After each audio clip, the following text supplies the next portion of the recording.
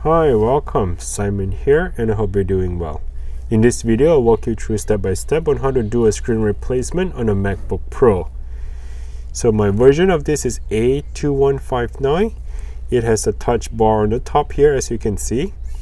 And my LCD screen is bad. You can see that the line here, if I press it on the top right corner, you can see that there's no display. So there was an impact point on the top right corner, and eventually my computer has pixelated and fuzzy colors lines all across the LCD screen. So I'll be doing a screen replacement on this, and I'll walk you through step by step on how to do that. So the first thing you want to do is double check, make sure you have the same model as I do, is A2159. The next step is to get yourself a Pentalope P5 screwdriver.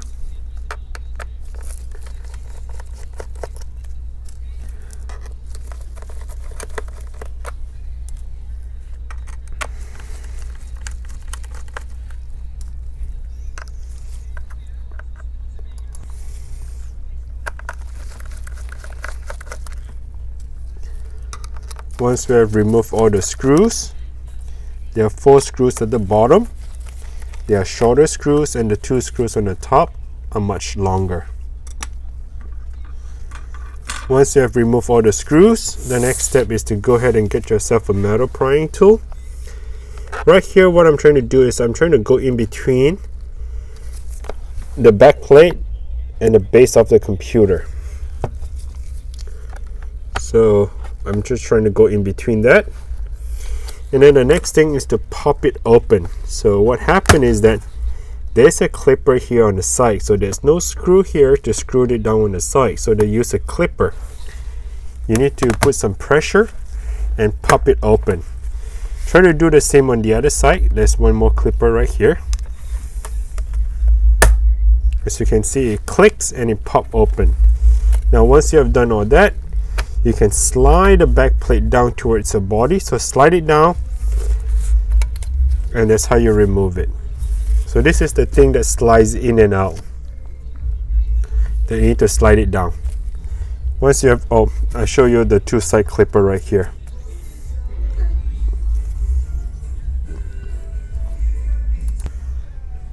Alright, once you have done with that process, the next step is to disconnect the battery. You need to peel off this plastic cover, put it on the side, get a plastic prying tool, peel back that plastic cover right there, and you can see this connector right here, the black connector. In the black connector, you need to flip open that little clipper. So when the clipper is open, it's 90-degree angle. Take a closer look here. That is the black clipper I'm talking about. Okay, and now you can slide the flex cable to your left to remove it. The next step is to get yourself a T4, a torque 4 screwdriver. Remove that screw here, and now the computer is disconnected from the battery. Okay, the next step we're going to work on using a T4 screwdriver is to start removing the screws here at the bottom.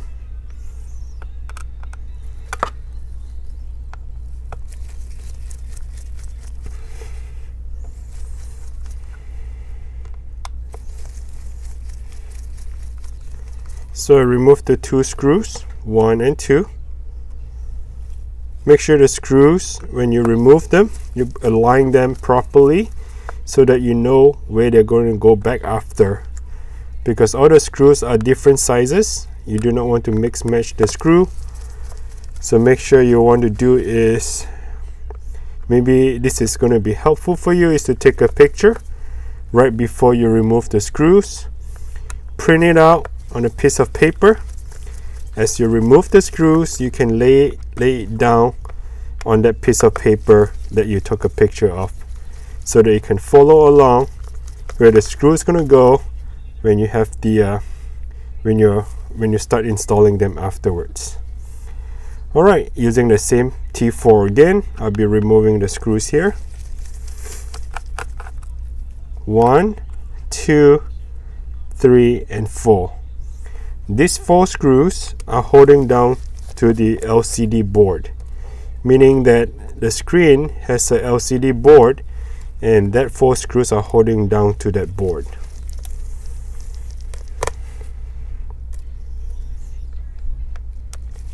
Alright, once you have removed all the 4 screws,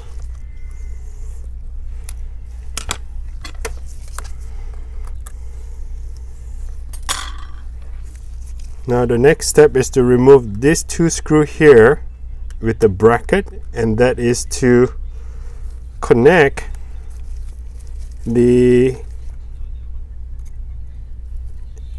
LCD cable to the board.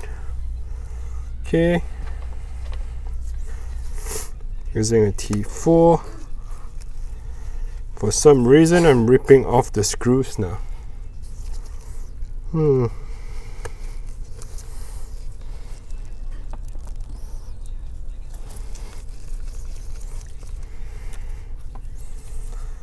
Remove the 2 screws, remove the bracket, get a plastic prying tool, disconnect that LCD cable. Alright, now the thing is free and loose and ready to go. T4, disconnect this screw here. This 1 screw is holding down the Wi-Fi connector, and there are 2 cables. You just have to lift it up, straight up, to pop it up open. Alright, again T4. I'll be removing the 2 screws here on both sides, left and right. These 2 screws are holding down the hinge, and this is the bracket that holds it down. So remove the 2 screw and the bracket.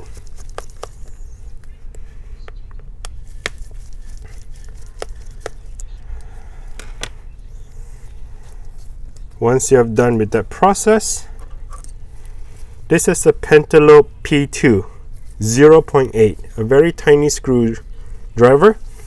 We are removing all this tiny screw that is holding down the Wi-Fi antenna. So we're going to remove all of that.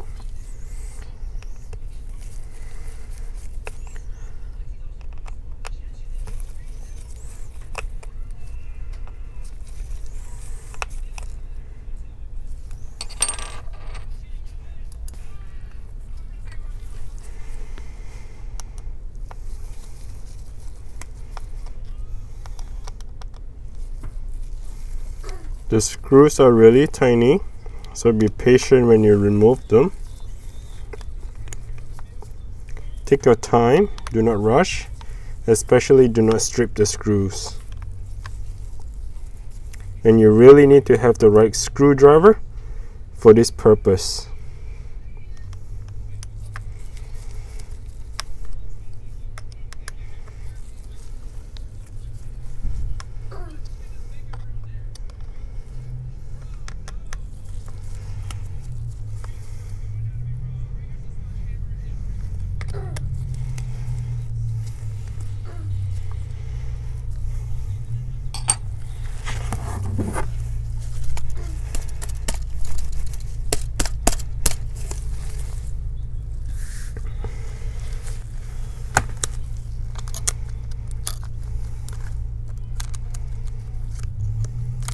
I think I missed one of the screws. Hopefully I'll find it later on.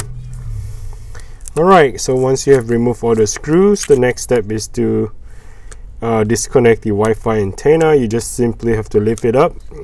Pay attention to the wire right here.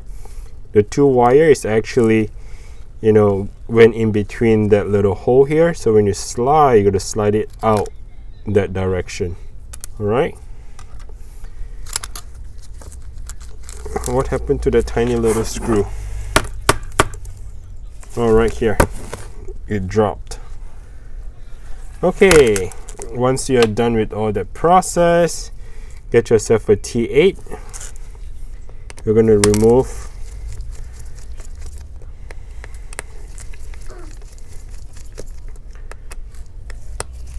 the 3 screws holding down the hinge. Remove that. Remove on the other side.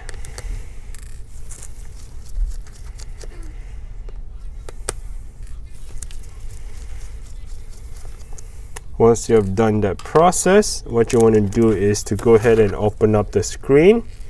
So I'm opening up the screen, and this is more than 90-degree angle, so slide it out, and the other one just slide it out, and there you go. The entire screen will just come right off. Alright, so that is the broken screen. We just removed it, assuming the new screen just came in. Alright, I do not have the new screen. I need to get one, but what I'll do is I'll link them in the description below. So make sure you check the description down below, where it will direct you to Amazon or eBay, where you can buy the tools that you need, right, as well as the replacement screen. So I'll link them down below. Go ahead and check it out. Assuming this is the new screen that just came in, brand new, ready to install. I do not have it, just letting you know.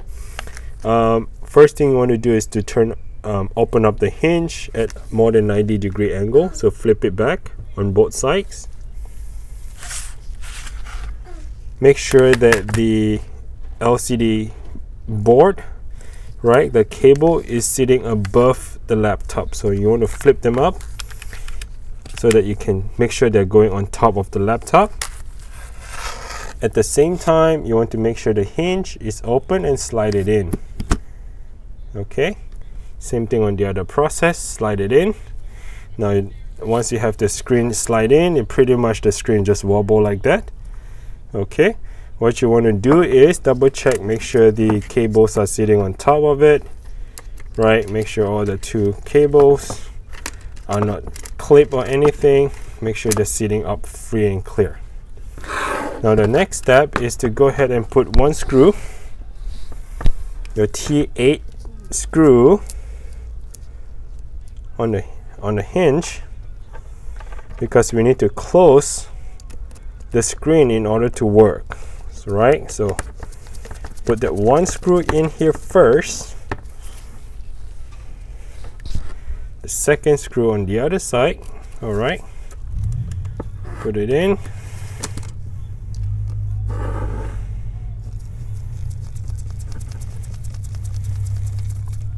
and then close the screen down. All right, so once you have closed the screen, now you can come back and finish up the rest of the other screw. I'm not going to do that because no sense for putting the screen back in, no sense for me putting the broken screen back in together and take it apart when the new screen comes in. I'm just going to explain it to you here, so make sure you have all the screws back onto that hinge. All right, now the next step is your Wi-Fi antenna. Make sure the two cable, you're going to slide into that hole right there. So tiny little hole, make sure you slide it in. Okay, slide it in that direction.